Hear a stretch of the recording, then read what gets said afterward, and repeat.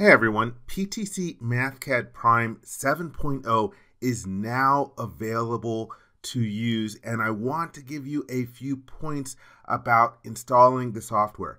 First, make sure that you download your latest licenses, log into support.ptc.com, then you can go to Manage Licenses, and then you can retrieve your existing licenses, and your license pack will be updated with the Prime 7.0 Mathcad license that you're going to need. Then after you get your new license, go to Download Software, and you can order or download software updates, and then go to Mathcad. And here is a little thing. If I go to Mathcad, you'll notice that, hey, it just says Release Prime 6.0. Where's 7.0? Let's hit the back button. You'll notice now that Mathcad Prime for 7.0 is under its own product family. So you go to Mathcad Prime, and there you will have access to Mathcad Prime 7.0, and you can download it.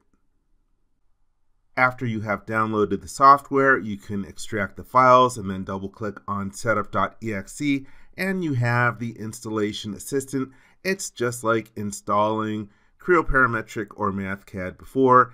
Make sure that you accept the license agreement, you check the box about the export agreement, hit the next button. Yes, you are going to install the new software, hit the next button. But here's one thing you will want to do. Make sure that you check the box for the XMCD MCD converter. This is one of the big enhancements in Mathcad Prime 7.0. It has the automatic converter for Mathcad 15 and earlier worksheets. You will no longer need to have Mathcad 15 installed on your computer with Prime 7.0. After that, just hit the install button and you are on your way.